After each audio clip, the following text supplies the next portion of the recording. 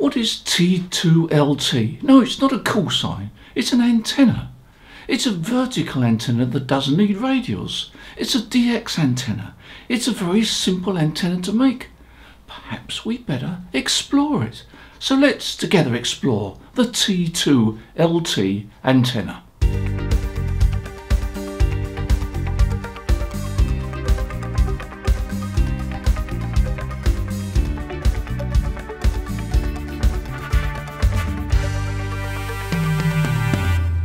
Well, the T2LT antenna goes back a long way.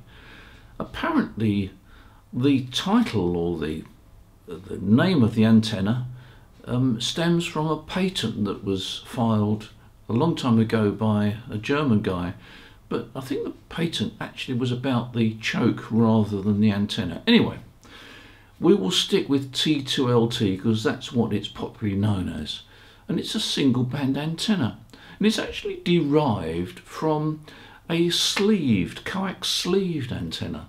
Now this antenna is single band, so you're not going to be able to multi-band it at all. But the good thing about it is it can be remarkably cheap. All you need is a length of coax and a bit of flex from your local ironmongers. Well, if it's cheap and if it works, it might well be worth considering. So let's take a closer look at the T2LT. Right, well I'll draw it here. Basically you've got a quarter wave length of flex and you've got a length of coax cable that feeds it. Well, quite clearly that is pretty crude and it's not likely to work in that particular form. I decided to experiment and make one for the 10 metre band because I had a reason for wanting a quick and easy antenna for 10 metres. So I measured the top section here at 2.5 metres. Now the clever thing about the T2LT is that you insert a choke, a quarter wave down here, a quarter wave below the feed point, because the feed point is where the quarter wave flex attaches to the coax, and that's just attached to the centre conductor of the coax. So we put a choke in at the bottom.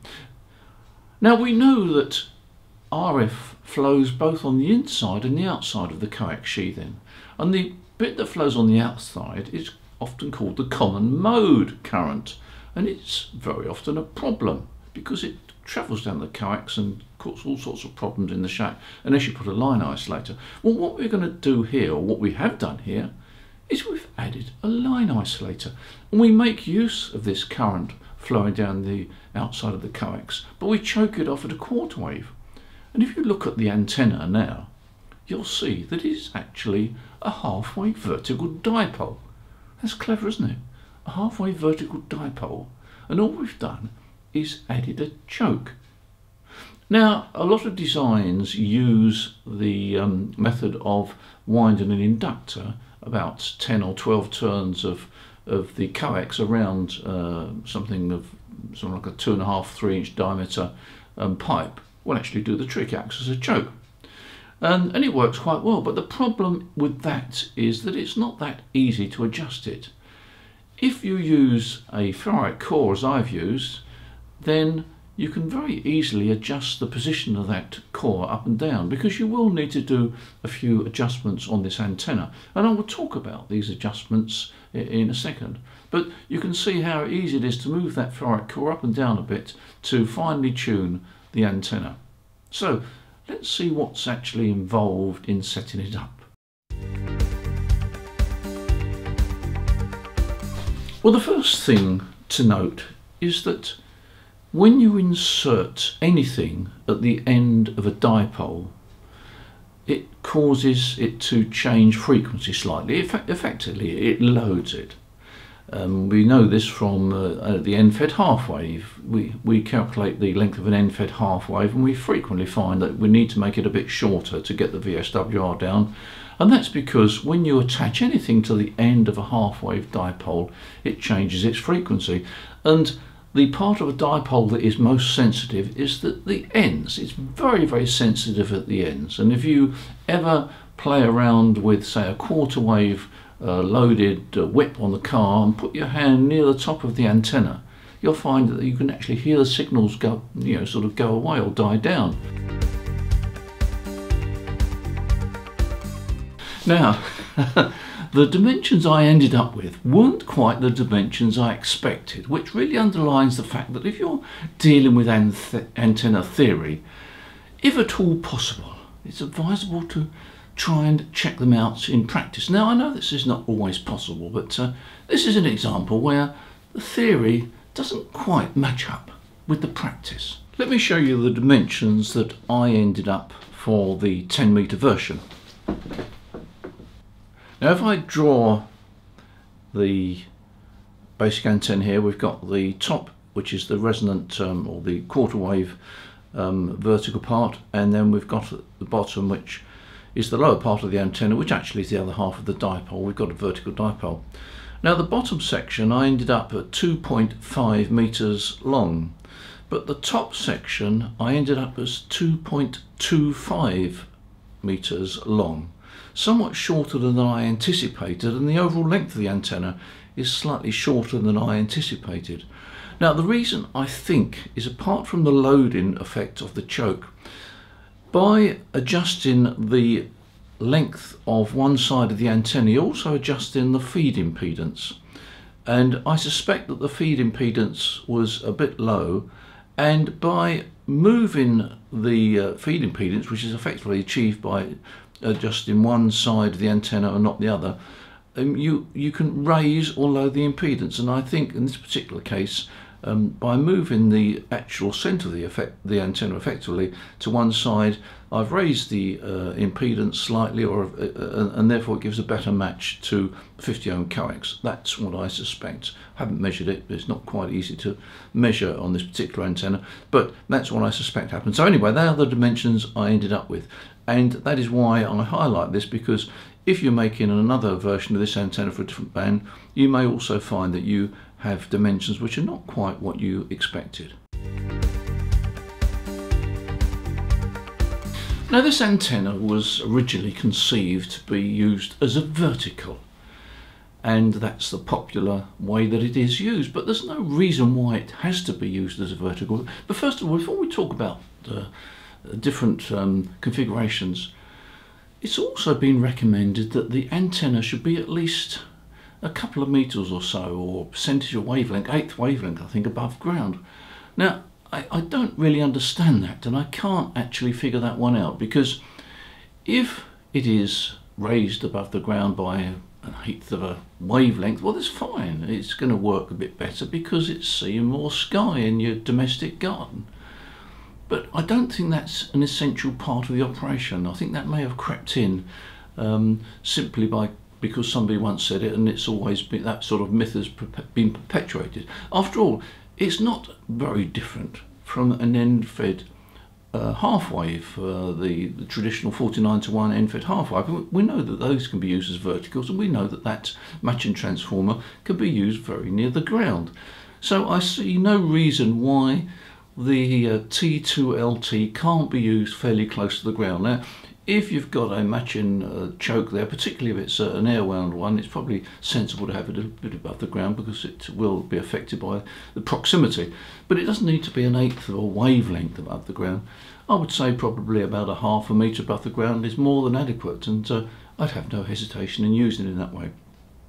But let me show you other ways it can be used. I've used it as a sloper, like this. You just go down from a window in a hotel, or in my case the house, and down towards the ground, and it seems to work quite well like that. You could have, of course, used it as a horizontal antenna like this. Just run it out as a horizontal antenna from wherever you're operating. And you could actually modify the vertical format of it so that you've only got the quarter wave as a vertical, and the other quarter wave coming out as a horizontal. That seems to work quite well.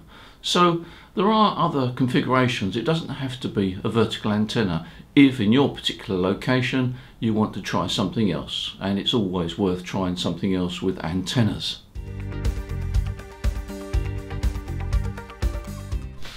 So to sum up, what do I think of the T2LT? Well, it does what it's claimed to do. It's a monoband vertical antenna, but it doesn't have to be used as a vertical antenna, and it doesn't have to be an 8th wave or whatever it is above ground. It can be fairly close to the ground, but it can be used as a horizontal antenna or as a sloper or as a modified vertical. Its downside is that it's only single band. You can't make it multi-band. The upside is that it's very cheap to make. A bit of coax and a bit of flex and either a ferrite core, as I've used, or a bit of plastic to wind some turns around a former, and you've got an effective monoband antenna.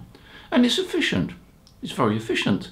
The only losses are in the coax cable, which is going to be minimal anyway, although on 10 meters of course it does start to stack up a little bit. But even with a modest run of RG58, say 10 meters of RG58, you're not going to lose more than around about a dB, which is neither here nor there.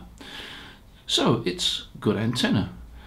But I suppose one has to say, well, why not use an end-fed half wave? Because the end-fed half wave, if you operate on some of the lower bands, will give you multi-band performance. I grant you on 10 meters you're stuck with single band, but if you were to operate or build yourself a 20 meter end-fed half wave, then you'd have the ability to operate that on 10 meters as well. In other words, the harmonics, and that is one of the advantages of the end-fed half wave. And the other advantage, of course, is it's very simple. You've just got a matching box, 49:1 unun, and you just attach a length of flex, which should be a half wave long on the lowest band. So in terms of physical size, it's the same length as the T2LT, but perhaps a little easier to sort of erect and take down and so forth. It's, as usual, whatever pleases you. The disadvantage of the end-fed half wave is you've got to have a 49:1 unun, and if you don't make it yourself, it's going to cost you, I don't know, 30 or 40 pounds, maybe even more. So there is a cost. But like all antennas, it's worth trying, and this particular antenna is not going to cost you too much at all. So if you've got an hour or so to spare and you've got a bit of coax and a bit of flex, then give it a whirl. You might be pleasantly surprised. I made mine on 10 meters because I had a particular reason for it, but of course you can scale it up onto the other bands, and you will have to just experiment a bit with the placement of the choke coil. You can move that up or down, particularly if you've got a ferrite core, because it's very easy to just move it up and down a bit to get the best match. But it's an interesting antenna. So that is my take on the T2LT antenna. It's not a call sign, it's an antenna. Thanks for watching this video. Take care. Don't forget to press the subscribe button. There's one, I think, down there or down there, one of the sides of the video at the bottom there. And thank you for your support. As usual, I look forward to seeing you in the next video. Bye for now.